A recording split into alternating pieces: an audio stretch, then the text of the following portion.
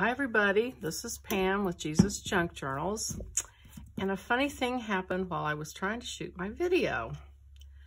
I did not have the camera turned on. So I printed my pages and chatted away, and then when it was all finished I realized that I didn't have it on video. So what I'm going to do, because I want to make sure I show you how to use one of these jelly plates in case you haven't used it.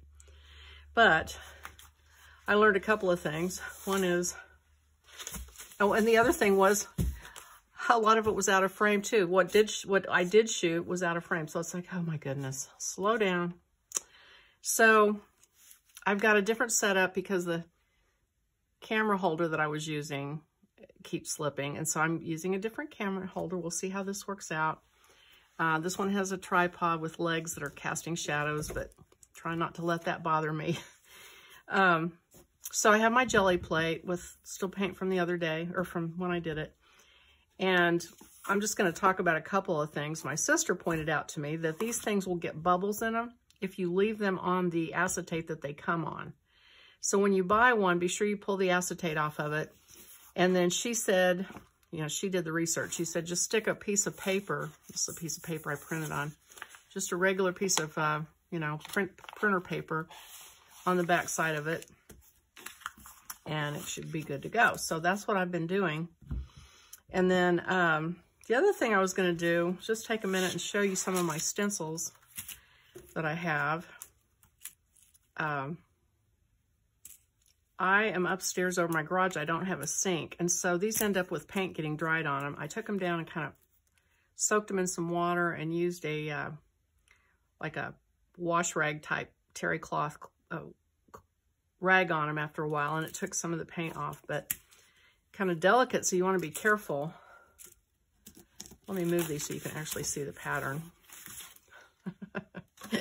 So there's this one, and you know, with the Esther Journal and the designs from Persia, their kind of way of doing things, it was very like what's the word? Like this kind of design, or this kind of design. You would see it kind of not geometric exactly, but yeah, but you know, here's another one that looks very Persian to me. And so those two particularly, I felt like kind of lent themselves to what we're doing, but I didn't let that stop me. I have one that I like here that's more kind of a random, and this one, I'm gonna tell you the names of like 3 people that I get them from and where I get them from. Here's another one that's a little bit more random that I love. Anyway, let me pull those out. I kept the packaging from the ones I bought, so I'll just show you those. It's Rebecca Meyer, M-E-I-E-R. And I get them at thecraftersworkshop.com.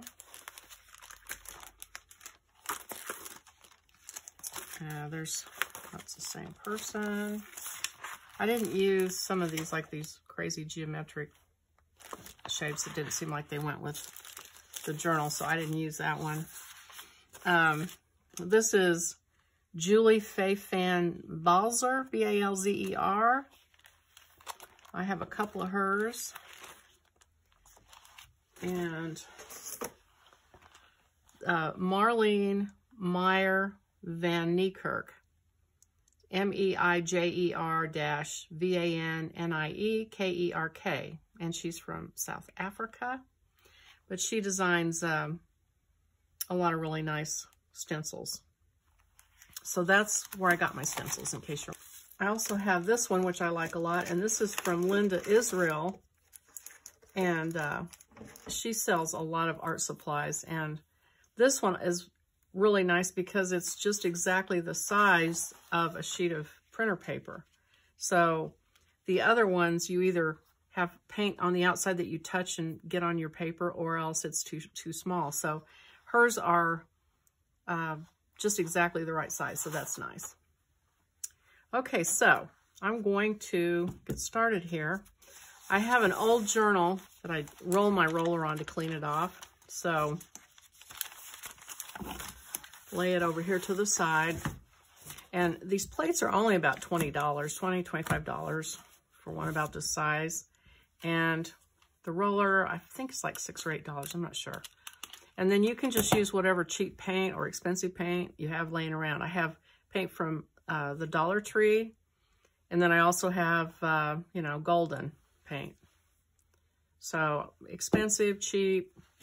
Here's some fabric paint that I use. You can use watercolor and all that, but the main ones that it's kind of made for is acrylic paint. So I'm going to show you what I did while I thought I was shooting a video. I was trying to have some subtle color ones, and this one came out, I thought, really pretty. I like this one a lot. That's probably my favorite. So it's on the backs of these pages because, you know, we have these white backs that we've got to do something with. So there's another one that was like a ghost print, which is where you, after you've printed one, you print another one off of it. And then I did use some black. Oh, I had like a ready to do a ghost print, like a secondary on here, and then I put some black on it, and that's what came out of that. So I'll just show you. I tried to use the aqua and green because there's a lot of peacock imagery, so I thought that would, and those colors are in the journal too, so use some of that. Here's a black one that I'll probably, I mean, it's okay and it's interesting, but I may have to do some decoupage or something over that, or put some white gesso on it. And then there's that one. So the oranges and the golds and the, you know, because there's also poppy imagery. So there's one that's a secondary print that I thought was nice, more subtle. Here's a blue-green. Now this was a secondary print where it had some left on the plate, and then I put some white over it.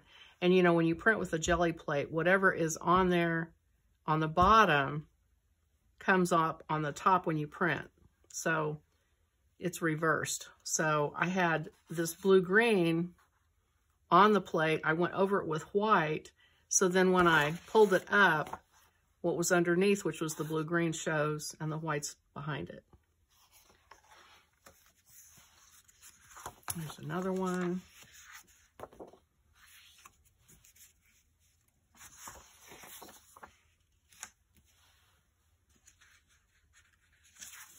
This one I used 2 templates. I printed it and it wasn't very interesting, so I went over it again with another stencil. I mean, that's what I'm trying to say. When I say template and stencil, I kind of use the words interchangeably, which I shouldn't, but that's, if you hear me say template, I'm trying to say, really, what I really mean is stencil. Okay, so that's the results I got, and I am going to use some napkin decoupage and things on these too.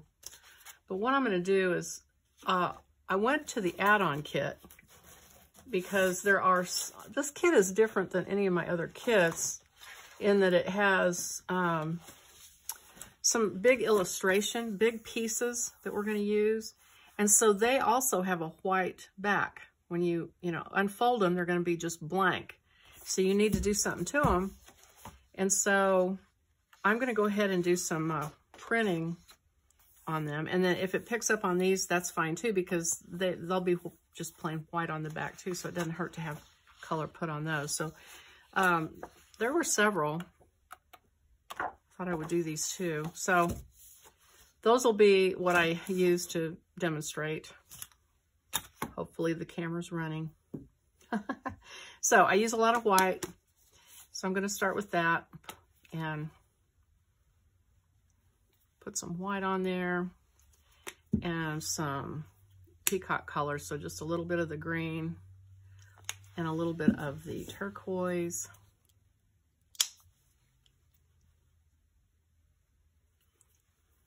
And roll that out.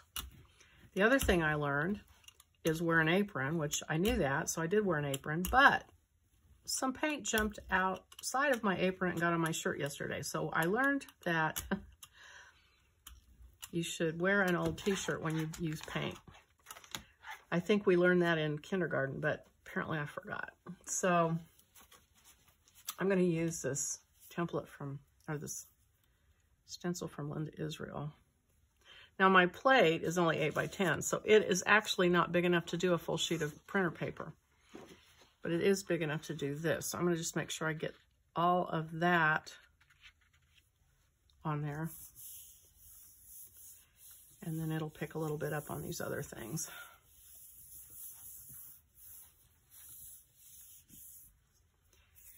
And when you rub like that, if you come inside and you have paint, just be sure you don't hit that with your finger, because then when you go like this, you'll have these paint swirls all over your, oops.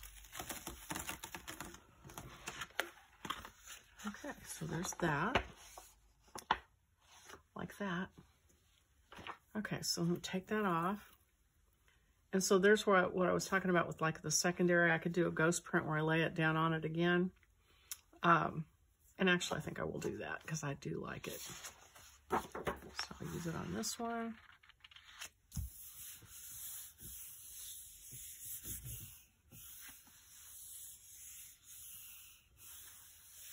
And if there's any paint left on your plate, a lot of times it'll pick up with these prints as you go, which I kind of like. Okay, so there's that one. And then I'll put more paint. So see, I still have blue-green, still have some orange from yesterday. And I'm going to do a little bit of this red. This is, I don't know how to pronounce it, quinacridone, I think, magenta from Golden. It's one of my favorites. And a little bit goes a long way.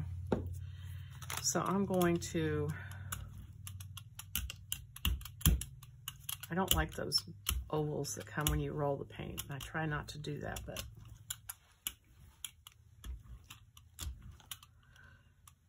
okay.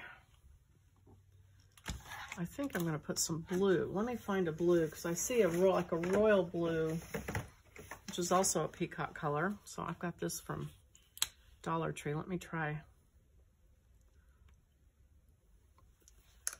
adding a little bit of that. Again, not a fan of the ovals it makes, but okay. And then I'll put this template over it.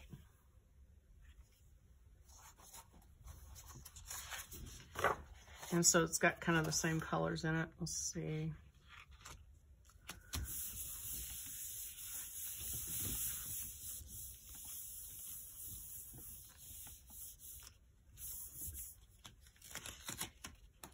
Oh, that's pretty.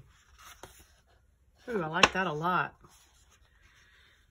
Okay, well, I'm going to take that off and use the back of that print for the next sheet. So I'm just going to add a little bit of white and roll over it. It kind of dries out, and so when you add more paint to the back, it it wets the paint again and makes it come up and stick to your paper. So that's why I'm adding paint to it. Kind of helps grab that paint that's on there and transfer it to your paper.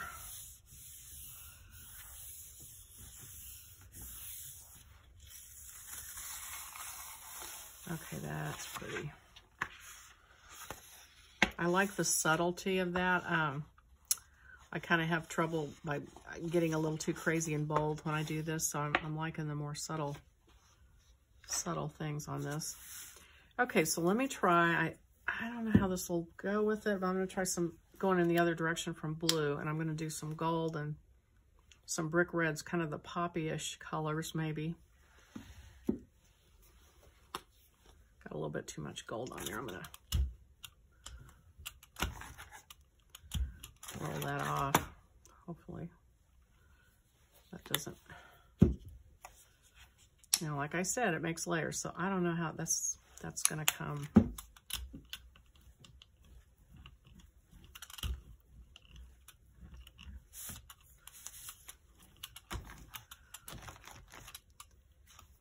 Okay, so I feel like that needs, I want to put some green in it.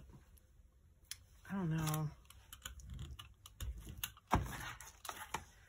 The green's going to be in the background, so I don't even know if it's going to show. We'll see. Okay, so I'm going to do a can't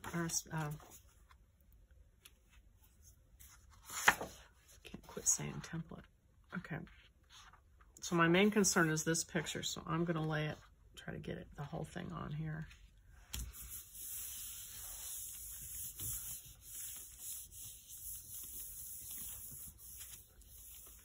Not sure about this one. The colors were pretty crazy.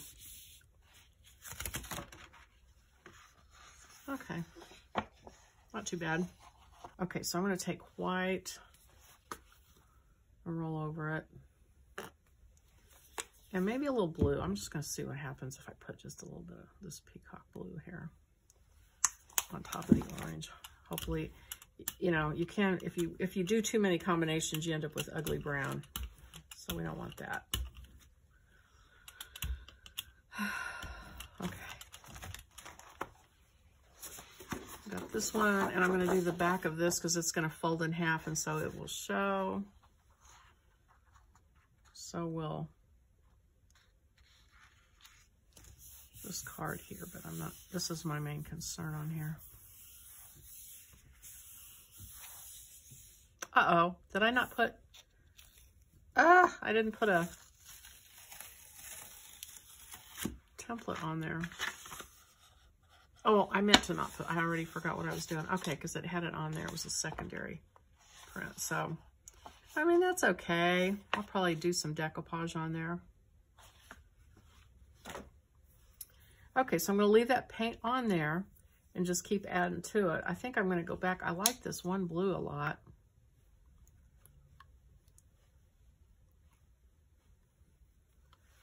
I can get it to cooperate with me.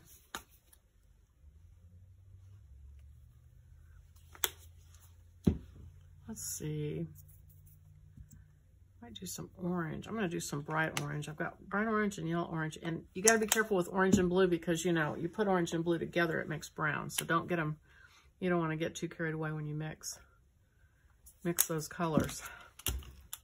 Ew, gosh. Oh my gosh. All right, here's what not to do. All right, so what I'm going to do, I don't like that at all. So what I'm going to do is take a piece of scrap paper and just lift that off. Fortunately, this paint's cheap and it doesn't hurt anything. Oh yeah, that's really ugly. Okay. And I think I'll even do a ghost print. These are just off prints from other things I've done.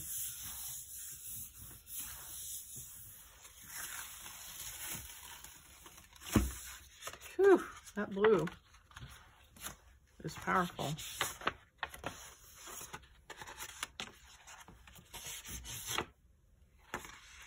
Dang, I might have to do another print. In fact, I think I will because I really don't want that.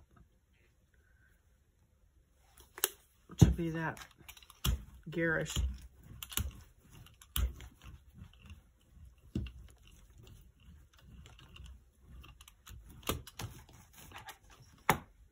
Just use this piece of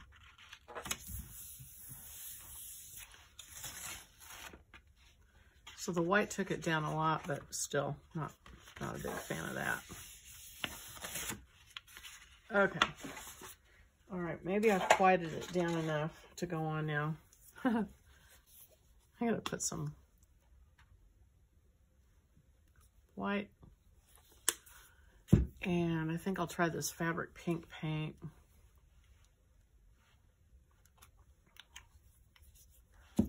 And I'll try just a little bit of that blue. A little bit of that blue looks like it went a long way. If I can get it to just barely come out.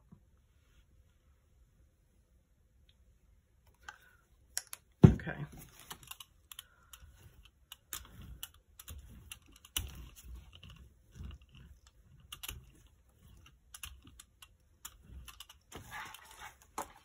Okay, so let me lay a template, a stencil. There we go, stencil. That's the word I couldn't remember. Over this.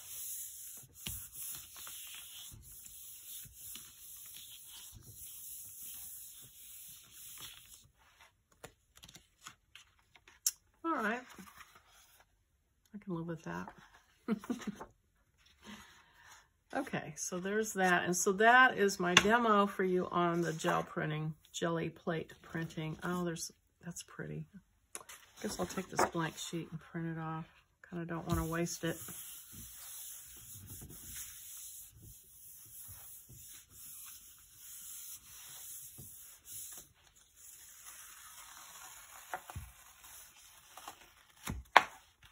Yeah, that's pretty interesting. So then I could use that for pockets or whatever as I go. Okay. All right, you guys. Well, hope you enjoyed my second video. And if you like the video, click like and think about subscribing, and we will go on with the rest of the steps next time. Bye-bye.